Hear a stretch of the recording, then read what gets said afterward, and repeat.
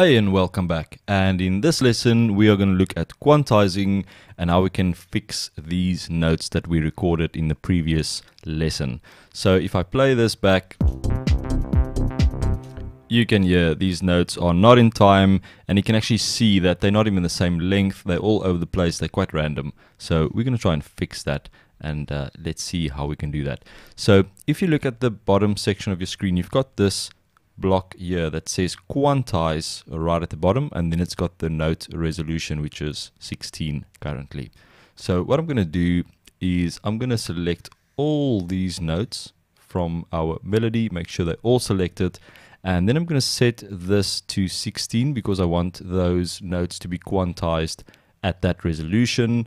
And simply what you do is you just click on quantize. Now watch these notes when I click here.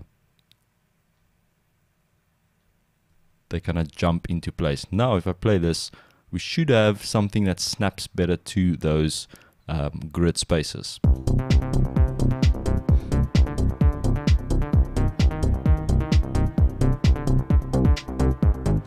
So it's a lot better, but they're not perfect. So sometimes it will try and obviously guess which way to move a note if it's on a edge or close to an edge. So what I'm going to do is I'm going to change my grid resolution here at the top to 16 as well, so it's matching that of our quantize, and I'm going to zoom in, and then I'm just going to kind of go through here and see what we can do to make this a little bit better. So this note I think is out of place, so I'm just going to play this.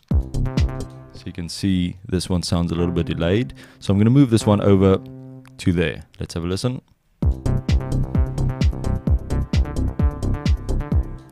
And there's another one that's out of place. Just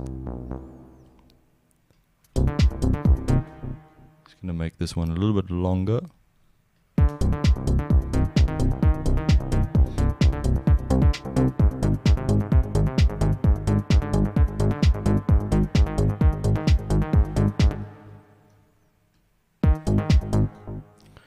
Okay, there's an issue here. Let's see if that works.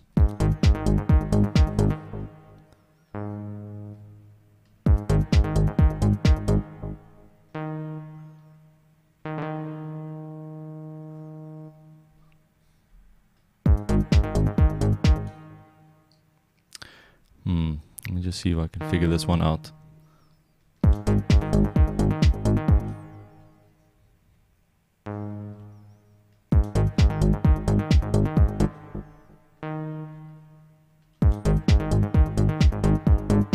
There we go. You just want to try and get that rhythm right, so you can kind of see there's a space in between, then there's one, then there's another space, then there's a note, and you can try and kind of figure out the pattern. But if your playing is a little bit better than mine, you should be able to quantize a little bit better to those resolutions.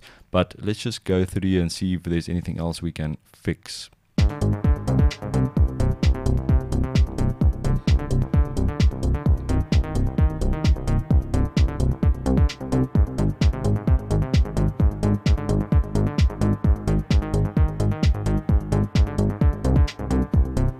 Okay, that's sounding pretty cool, but as you can see, our note lengths are all over the place. They're not the same. Some of these notes are really short, some of them are really long, and I want to make them all exactly the same length as one of these sections. So it's a 16th note section. So first what we need to do is we need to select all these notes. So I'm just going to drag a big box around all of them like that. You can see they're all selected, and then I'm going to zoom in here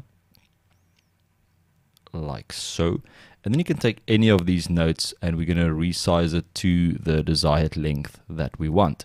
So let's take this first one. So I'm going to use these handles and just drag it so it kind of snaps to this position right there, and I'm going to release that, and then you can see the notes are still not exactly the same, but here right at the top where it says length, you will see a little equal sign. You see there, match values, and I'm simply going to click on that equal sign, and it's going to match all these notes to the exact same length. Look at that. All neat and tidy. So let's have a listen.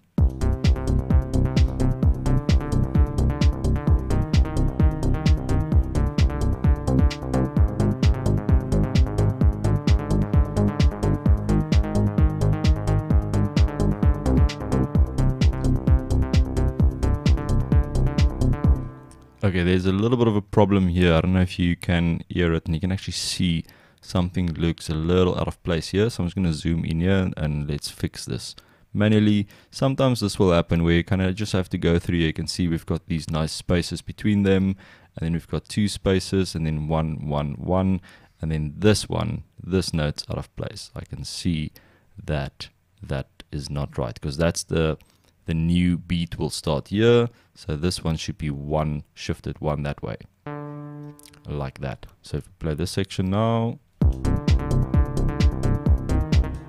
much better. Okay, so that's how simple it is to quantize your notes and also to make them the same length.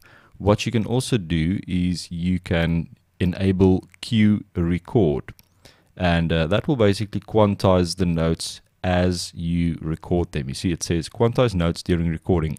Now you may ask, why don't you just always use that? Sometimes it can be a little bit confusing if it's quantizing on the fly. Some people prefer it. You can try it out, but I usually prefer to record my notes without auto quantizing switched on, and then I usually look at them and then I will quantize them and then I will match the notes sizes. So yeah, see if you can match your notes to mine. I'm just going to zoom in here again, pressing Z on the keyboard, and yeah, see if you can copy that. Obviously you don't have to be exactly the same. If you want to go a different route, that's also cool, but yeah, get your melody in there. And I'm going to go out of edit mode, and you can see that's our riff right there. And I'm going to rename this this channel as well, or this track. I'm just going to double click there, and I'm going to call this riff. You can call it anything you like, and then make sure you save your project. So I'm going to go to File, Save, and I'll see you in the next lesson.